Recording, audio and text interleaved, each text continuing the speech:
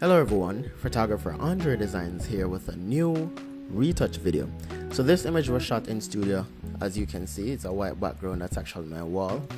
And the camera that I used was the Sony a7 III, the 28-75mm Tamron lens. It's a 2.8 lens and I was shooting at 6.3, 1/125th per second. ISO was at 125. Alright. So I was using a one light setup. Most of the setup I use is one light, and as you can see in her eyes, I was using a highlighter, so it bound to light under her neck. Alright, so the first thing I'm going to do with this image right now is to crop it. So I'm going to press, well, you can press C on the keyboard, or you can come over here to the crop tool and click the crop tool. Because I always use the 4:5 ratio, which is 8:10 in inches, to upload my images to Instagram, it uploads the full size.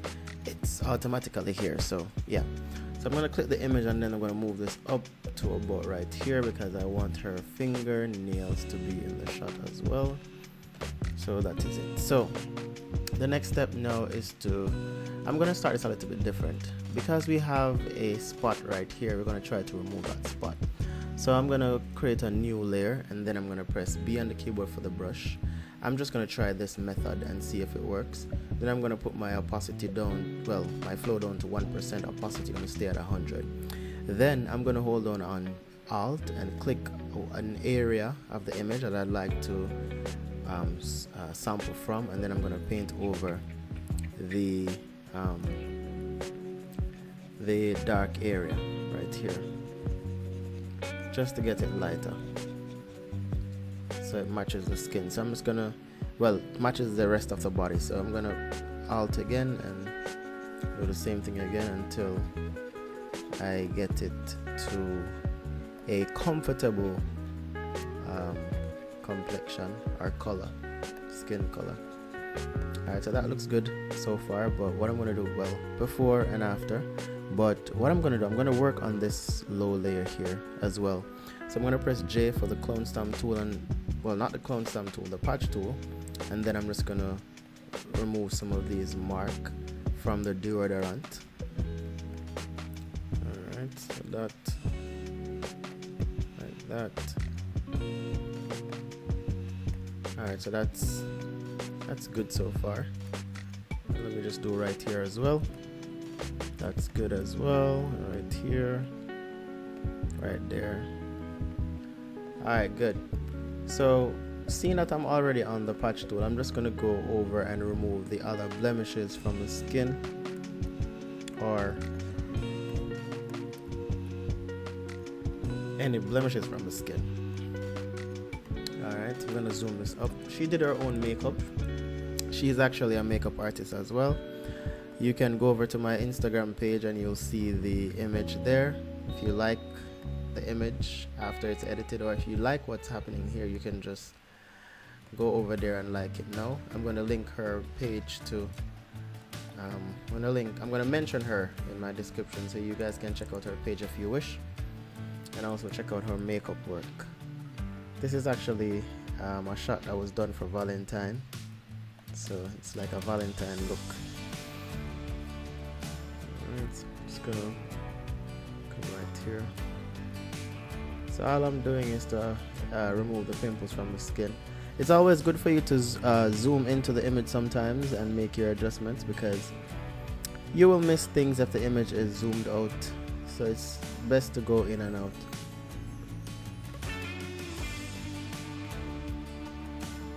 Alright, so that looks good. Alright, so we'll just zoom out already. Alright, so I'm gonna remove these. This is the back of the nose ring. Just gonna remove them. I'm gonna get the clone stamp tool by pressing S.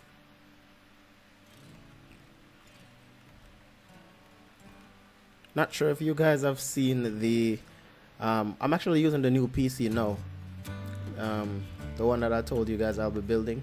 So if you'd like to see the process I went through to build this new PC, you can check out my personal channel for that. It's gonna be in the link in the description as well.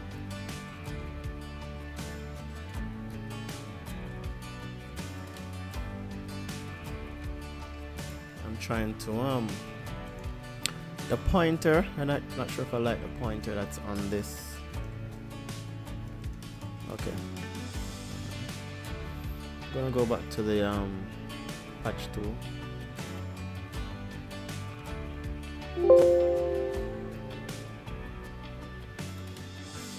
Alright, good. So I removed the back of the nose ring in both nostril, or from both nostril. Alright.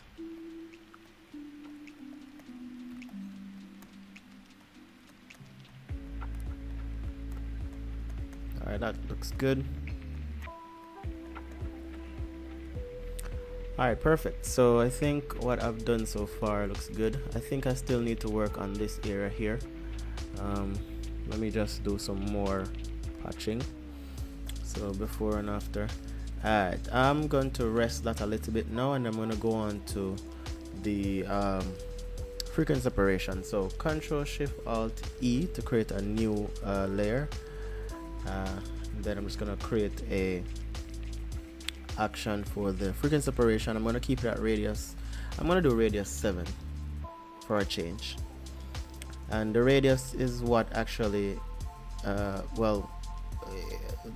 if you're gonna use like a radius of 7, the image itself will not be 100% detail. It's gonna be a little bit soft. If you use like 10 or 15 or 20, you'd retain more texture in the model's skin. So that's something that you should think about. But because I have always been using 6.4, and I know exactly how to use it, that's why I continue to use it. So I'm gonna go down here to the low frequency layer. I want to click on the mixer brush. Your mixer brush might be nested on the brushes, so you click on your mixer brush. Oh, I see another thing right there to move. I'm gonna remove that now. Press J on the keyboard for the clone stamp. I keep calling this clone stamp. This is the patch tool. I'm gonna remove that. It's best to remove something that you see right there and then, and not wait, because you might forget to move it. So just move it right away. Alright, so I'm gonna go back down to low frequency layer and come back over here to the mixer brush. Ensure that your mixer brush wet is at 2%, and ensure that this is cleared. If there's any color there, you can just clear it. And also, if you click this right here, like if you unclick this and then click that, then it will clear the brush as well. So it's time for me to do some frequency separation real quick. So just going to even out the skin right now. Alright, let's look at this so far. Okay, that looks good. I'll do the side here. I really love her makeup. I really love when she do her makeup. Like when she does her makeup, it looks really, really good. Like I'm really proud of her achievements though, because I mean, she's always been doing makeup on herself, and then she's never really done it on anyone, and then she finally decided to do makeup professionally, and right now she's doing well, and I'm super proud of her. Yeah, she's actually one of my makeup artists. When people contact me for jobs, I recommend her for makeup as well. So look at this, before and after. Alright, I'm gonna come down to the arm and do the same thing. It's very easy to retouch, trust me. You just don't need to overdo it, and then you will definitely accomplish something. Just think about keeping your image as natural as possible, and trust me, you will have great images. But the smartest thing to do is to ensure that you do the best you can in studio or wherever you're shooting and not rely on Photoshop to make adjustments. Try to get it perfect in camera first and then come in Photoshop and do the rest. A lot of people, you know, always think certain things they're going to leave it and do it in Photoshop. It's not a good idea. You want to fix everything first and then fix everything in camera first and then do the rest here. Alright, so I think I am done with that. I'm gonna do some, oh wait, I think I want to do something here. I'm gonna create a new layer. Control Shift Alt E, press J for the patch tool. I'm just gonna patch right there. There was a patch up here right there. I didn't want to leave it, so I'm removing it. Alright, good. So I am done. I'm gonna go on to, I think I want to brighten up here a little bit more. I'm gonna get the curves. I'll come right here, get curves, then bring this up. Then click on the layer, then Control I to invert, and then B for the brush. Ensure that your foreground is white when you're painting on black so you can reveal what's under it. And my flow is still at 1% because I don't want to add too much. That works. So before and after. Alright, I'm good with that for now. Or that. Alright, so I'm not sure what's happening here. Here doesn't look you know what, I'm gonna create a new, I'm just gonna flatten this one.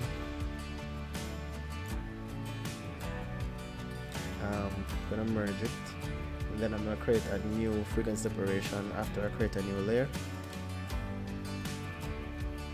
Alright, I'm gonna work on here a little bit more. I'm gonna press M on my keyboard for the mixer brush. That is my shortcut. Your shortcut is going to be B. So yeah. Alright, so I was just trying to mix. I'm not sure what's happening now. What's this? Not sure what that is.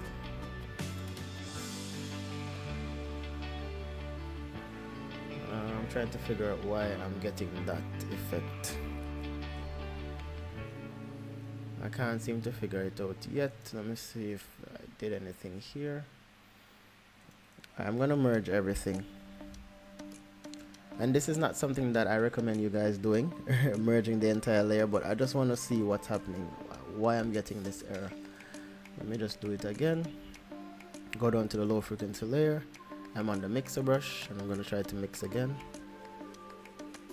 Alright, so maybe it's because I flattened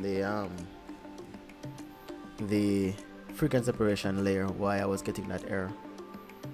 But it's now fixed. So the next step now is to do some dodge and burning. So I'm going to start with the dodge, and dodge is working with the light area.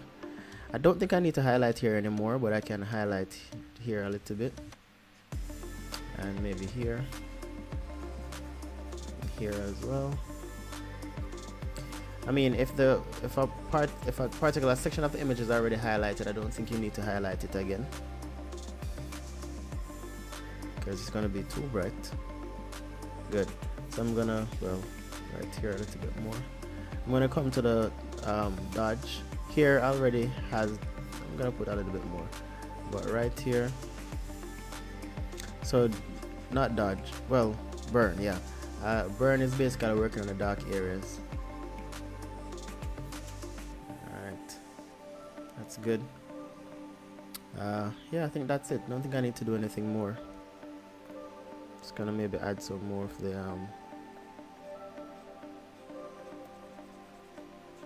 burn right there. Maybe that's too much.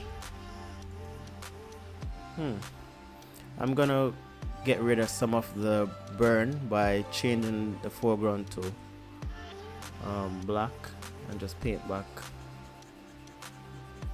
right here. Yeah, I think that is better. Alright, good. So that is it for the image. I'm going to do some coloring now, and then that is going to be it. So Control Alt Shift E to create a new layer. and then I'm going to come to camera raw by going to filter, camera raw. I'm going to come over to collaboration right here, and then I'm going to pump the blue in the image, and that's it. That is it. There's nothing else I need to do with this image. Before and after with the color grading, I am done. Yeah, so thank you guys for watching this video. If you've learned anything, please like and subscribe to my personal channel as well. Not sure if you guys are familiar with it, but right here, and also my wedding channel, you want to subscribe to that as well if you want to see some wedding photos, all right, wedding videos and behind the scenes and stuff like that. So thank you guys again for watching, and go over to my Instagram and like this image. Bye bye.